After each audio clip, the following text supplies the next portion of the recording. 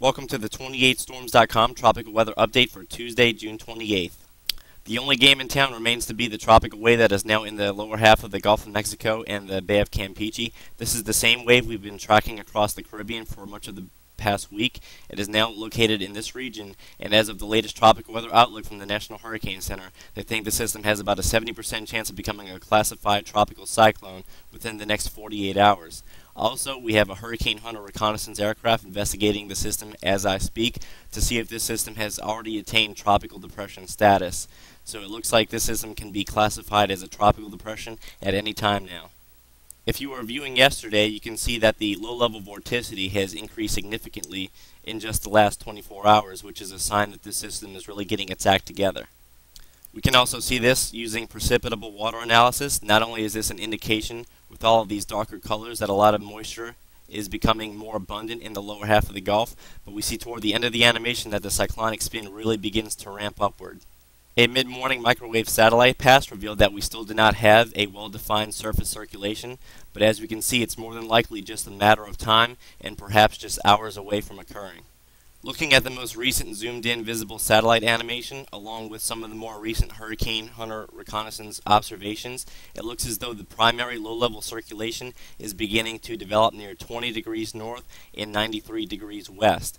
And as you can see, the low-level circulation is not completely clouded underneath the convection just yet. It is a bit exposed with some of the more intense convection just to the east of the center, but we are seeing a gradual increase in organization hour by hour, and I think that we will get a tropical depression, if not by the 4 p.m. Central Time Hurricane Center package, then perhaps by later tonight or early tomorrow morning at the latest based on the current trends. Here's a bit of a less zoomed in visible so you can see overall what's occurring. And if you remember yesterday, the primary low-level circulation was located over land around here, and over the last 24 hours it's really refocused itself a bit more toward the northwest, as many of the model members had indicated, and now upper-level conditions are becoming more favorable, and that's the reason why we're seeing a bit more of an organized tropical system. And if we take a look at the latest water vapor image, you can see that there's no lack of moisture. If there's any dry air, it's well off toward the northwest. And as long as the wind shear remains light, and it looks like it will continue to be light, in fact, the upper level winds are expected to diminish further over the next 48 hours, I really don't see that this dry air will become much of a problem. As we can see by these darker blue colors, the wind shear is beginning to decrease over the Bay of Campeche, as indicated by all of the model guidance, and we can see that upper level ridge now beginning to develop over much of the area as a bigger long wave trough begins to dip down over much of the central and eastern Caribbean, which will also give way for more upper level ridging out toward the west over much of the western Gulf of Mexico. So just to sum things up, we have favorable water temperatures obviously, we have favorable upper level winds, and we already have an organizing surface low over the open waters. This is the perfect recipe for tropical cyclogenesis, and not only that, but we also have the support from a lot of model guidance. Here's the latest 12Z ECMWF forecast. This model has obviously had the best grip on this tropical system. It correctly defines the low at 1006 millibars at the current time frame, and then in 24 hours it continues to deepen this system. This already has the looks of a well-defined tropical storm. And then, believe it or not, by 48 hours, the model deepens the low down to 998 millibars, which is almost what you would expect for a borderline Category 1 hurricane. So obviously the model is expecting at least a strong tropical storm, Arlene, to make landfall just north of Tampico, Mexico.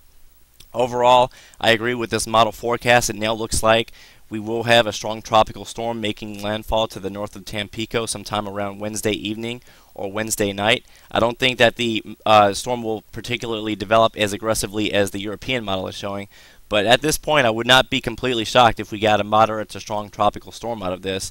Perhaps 40 to 50 knots in intensity would be the most realistic at this time.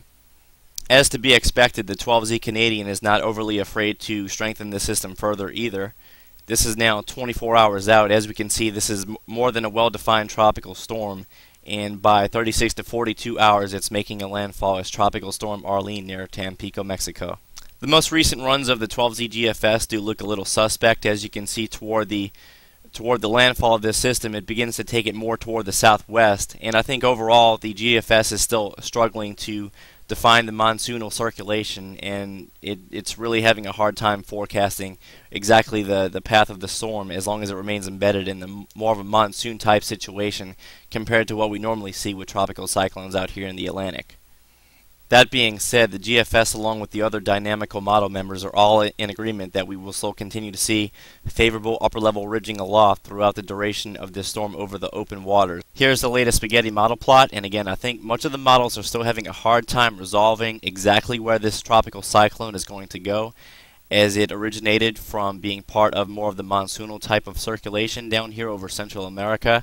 And I think the much more reasonable and believable scenario is the 12Z ECMWF with a landfall a bit north of this model consensus, and I have a strong feeling that that is what the National Hurricane Center will closely follow when they have to put out their first official forecast track.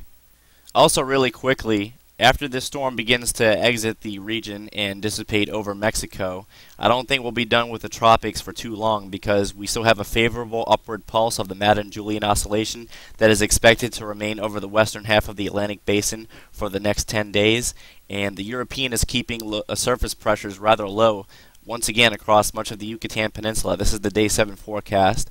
There's nothing that stands out too much here, but there is a broad 1009 millibar area of low pressure, and by Day 8, it's actually taking a very weak surface low toward the north-central Gulf Coast, certainly not indicative of any type of tropical storm development or anything of the sort, but overall this is telling me that the western Caribbean and Gulf of Mexico will continue to be the areas to watch, and that's really no surprise for this time of the year in this part of the climatological hurricane season.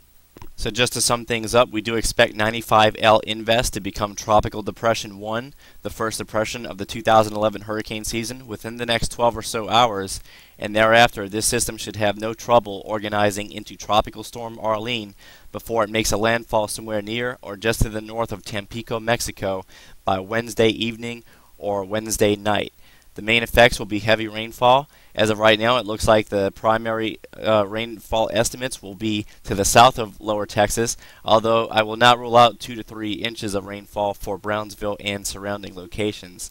And thereafter, it doesn't look like anything else is imminent out there in the Atlantic or Eastern Pacific, but the Gulf and Caribbean will be the two areas that will be continue to be monitored for tropical development.